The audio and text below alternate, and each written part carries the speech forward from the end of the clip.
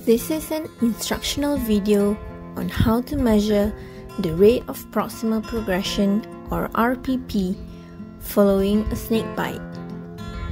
In this video, we will briefly explain what is RPP and demonstrate the steps taken to measure it. RPP is one of the parameters we use to monitor local envenoming. Tissue injury spread from distal to proximal due to the lymphatic spread in which the venom travels. The enzymes in snake venoms will promote the release of inflammatory mediators, leading to edema, blistering, and also necrosis. You will need a tape to mark the areas of swelling, a ruler, and a marker pen. This is a snake bite chart which can be found in the Malaysian CPG for management of snake bite. As you can see in this chart, there's an area where you can put the RPP that you have measured.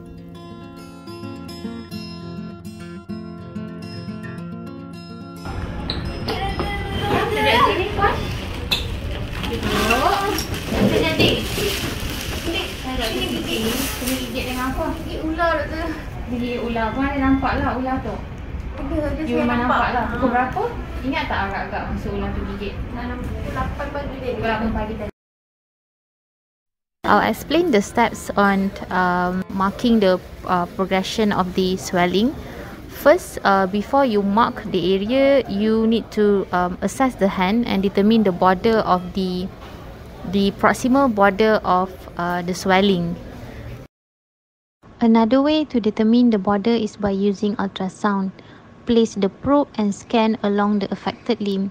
The areas affected will have a cobblestone appearance as seen here. This may help you determine the border more accurately.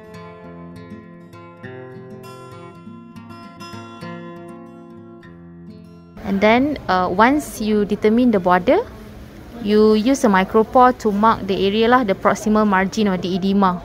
For example, you can see that the border of the swelling is around the wrist.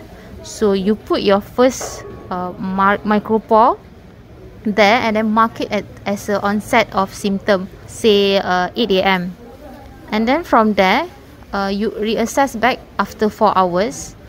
If there is a progressive spread of the swelling, you locate the upper border and then you put another micropore. And then put the time, which is 4 hours later. In this case, it's at 12 noon.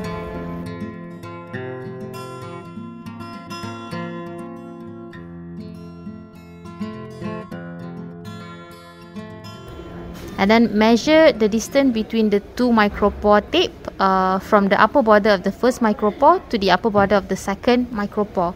So this marks the progression over 4 hours.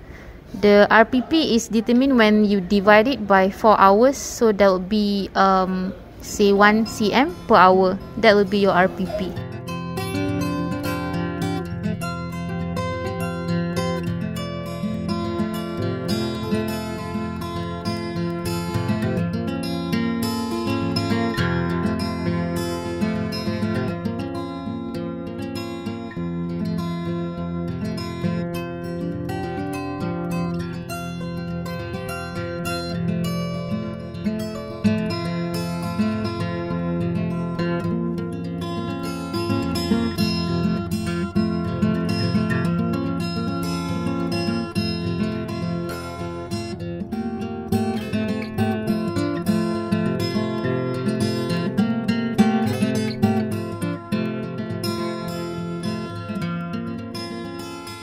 That marks the end of our video.